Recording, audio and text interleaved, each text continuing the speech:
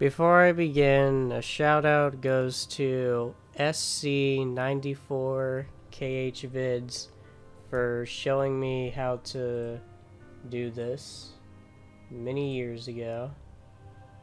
So, link to that channel will be in the description. Now then, we'll be learning how to do MDLX and MSET swapping. Before I get into that, let me go over the uses of it though. Now, for random encounters in the game, they don't actually use UCMs that you can just replace. I mean, some might, but everyone I've encountered hasn't. So what this allows you to do is to change what model and moveset would be loaded whenever an enemy would spawn. For this tutorial, we'll be replacing the cars there. Let me just get out of this room. Now, in order to do this, you're gonna need to find the UCM of whatever it is you want to replace. For the cars, you know, it's probably in the 9s since it's a newer edition in Kingdom Hearts 2 Final Mix. Yeah, Mad Bumper. That's it. So 0966. Now, you can actually make this file dump basically anywhere as long as it's not the main menu, I believe. I know you can make it anywhere, I'm just not sure if it works on the main menu or not. But, you know, you make that, and then go to 01C0, and then you'll want to make this window appear with Shift and F3, or no, Shift and 3, and type in the UCM. And if you don't get it immediately, just keep pressing F4. And you'll know when you have found the right slot for this, because then these labels will appear here. And this first one tells you the MDLX, and this one tells you the moveset. The line below the one you arrive at is actually the line for role modding, so you know, you can change the role here if you want. We're not going over that though. So, in order to do this, you'll need to copy all of those addresses there for the MDLX, and then you have the moveset. So, yeah, copying all of that. Now that you've done that, you need to go to the UCM of what you want to replace it with. Let's see, what's something good to replace it with? Come on, gotta be something interesting. Okay, yeah, soldiers. We'll replace them with soldiers. So go back to 01C00000.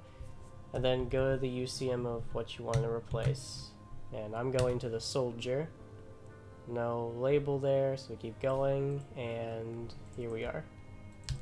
So, as you can see, this one actually has a smaller name for its file than the Mad Bumper did. So, because there's nothing here, we just make it all zeros for any remaining lines.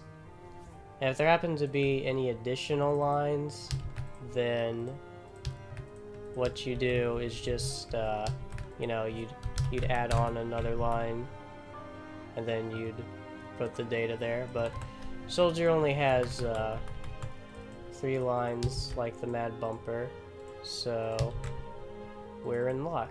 Less work for us. So make sure that you apply this in a room where they're not at, and then you can go back into the room where you would want them to spawn.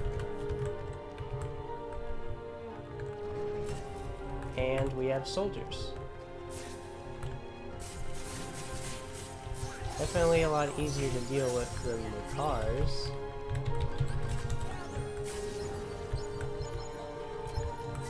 So, now we've done that, let's talk about something else. Okay, so now we're going to talk about the indicator you can find on the location of an MDLX and moveset that will tell you what UCM a mob spawns with, I don't know, like an attack or just some sort of AI thing, really. So, we're back at 010000, or 01C0000, and we're gonna be messing with the crowd of rapid thrusters. But first we need to figure out what they spawn. So if we go to the crowd of rapid thrusters, scroll down a bit below the moveset, or MDLX, this thing has no moveset, and we look here, we can see 558, and this is below, you know, these 4 lines, which I'll come back to the relevance of these later. So right here, we have 558, so we can tell that this one spawns 558, and MDLX 660 raw, you know, that's the raw rapid thrusters. Another example of this is Volcano Lord, which is 40B. That's not it. There we go. So, you know, scroll down below his moveset, and you know, we have these 4 lines, and then this one, 7FB0689. So this one actually spawns 2 things. One for when it's spawning little fire attacks on the ground, or even the projectiles, depending on the attack, or when it explodes temporarily to spawn the little Aladdin Heartless. So now that you know what that does, we can go on to the next part of the tutorial. Okay, next thing we're going to talk about is the spawn limiter. Now, in the next room, there's going to be a crowd of rapid thrusters, and I've replaced the mob they spawned with, which we saw the UCM list 558. I'm replacing that with the soldier, Heartless.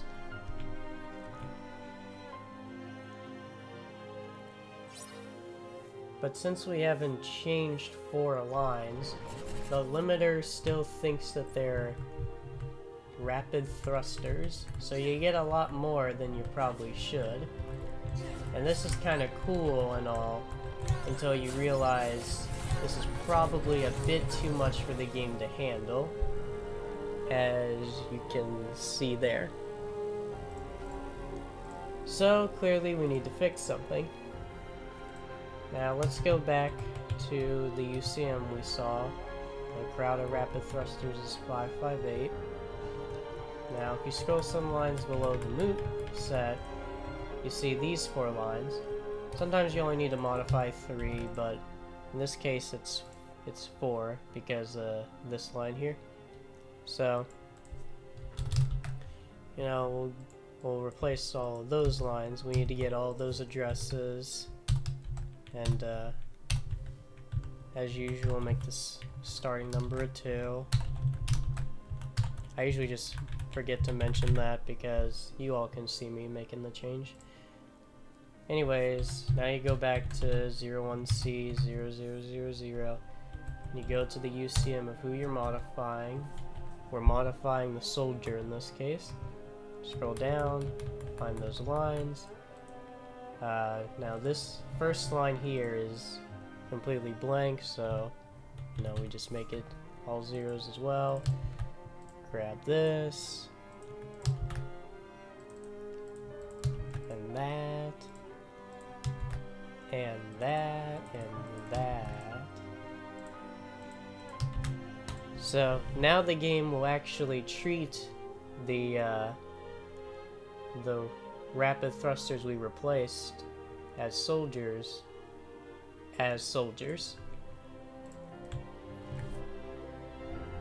meaning they'll be limited properly.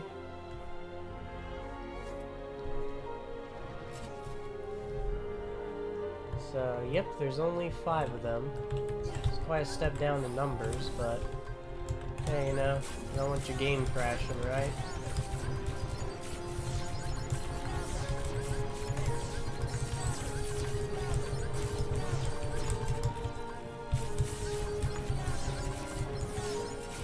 Yeah, see, now that I'm sparing magnets, it's not crashing. So, that's the use of the spawn limiter. Sometimes you just gotta use it. Give yourself a little extra work. Well, that's all for this tutorial. Hopefully you find your own uses for this. Enjoy.